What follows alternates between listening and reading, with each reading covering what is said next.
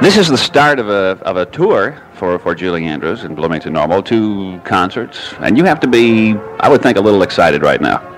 Very excited and very nervous, too.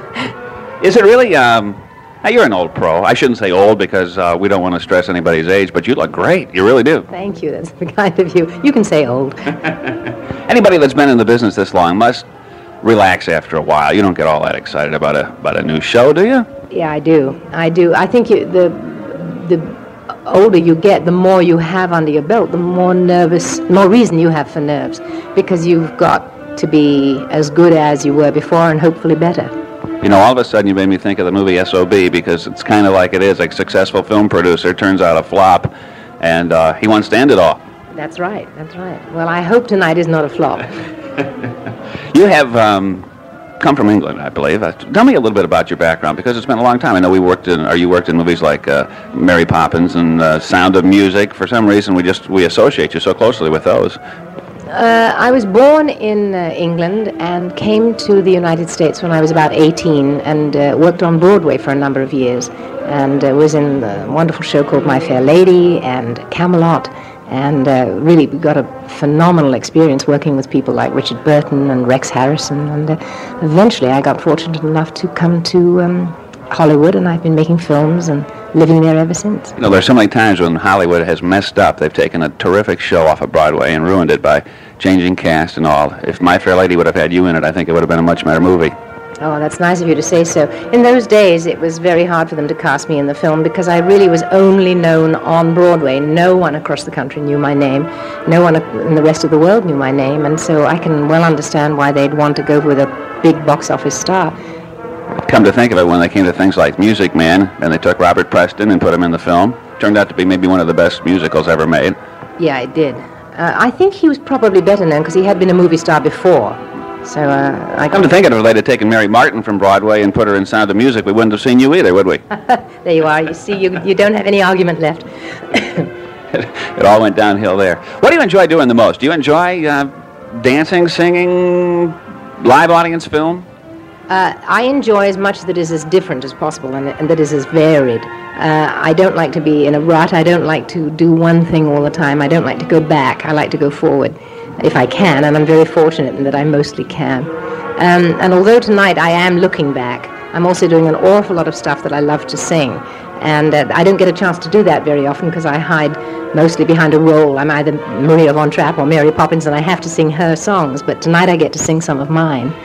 Since I want to get up to the new album here in a minute, but since I have a 4-year-old and also a 1-year-old, Mary Poppins is very big at our house. In fact, my daughter Kate was just delighted to see you today because of that. What was it like working with Dick Van Dyke and working for the Disney people? Oh, that was the first film I ever made, and it was a fabulous learning experience because they were gentle and kind, and because it was such a difficult technical film with all the animation and the special effects, you had to be very, very disciplined as well.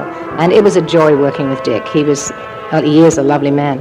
One of the greatest scenes I think ever put on film was the one where you were doing the live action and also the animation together. That was a lot of fun. Yeah, it was. And hard to do because most of the animation wasn't there when we were doing the live action, and we had to pretend it was. S.O.B. came along. I don't know why I'm thinking of S.O.B., but that whole business of Hollywood. In fact, I watched it last night. It's one of those things that we have the tape of, and that had to be a departure. Not only we've all thought of you as a Mary Poppins, very innocent type of person, purity on screen.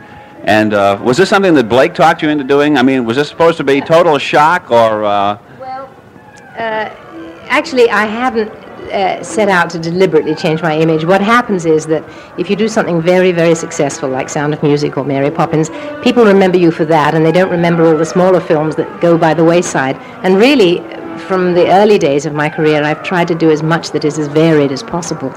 But having said that, yes, my husband, I guess, knows me better than anybody else and does write wonderful roles. Yeah.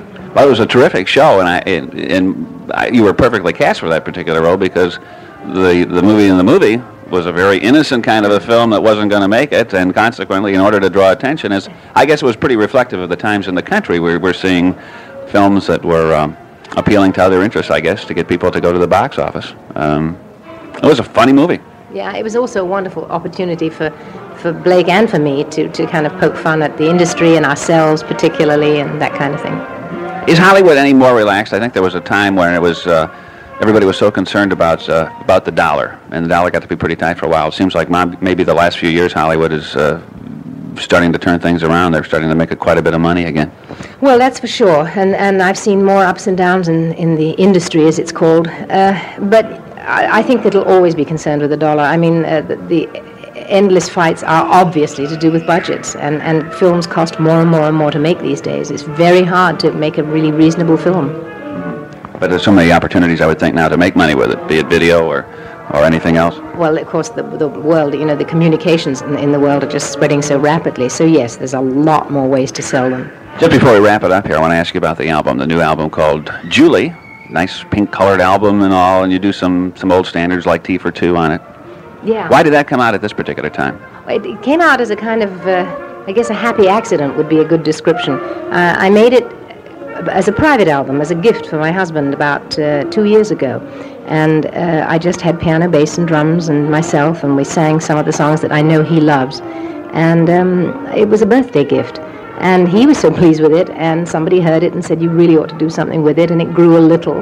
And then the people who are producing it at the moment, USA Records, came in and said, well, we'd love to release it, and could you put in a couple more upbeat numbers? And the album kind of grew and had a life of its own. I want to wish you a lot of luck. I guess we don't want to wish a lot of luck backstage, do we? You want to say break a leg, break a microphone, whatever it takes to make sure the show's a success. And thank you for bringing it to Bloomington Normal for the first run of it. And good luck. It's going to tour for how long, you figure?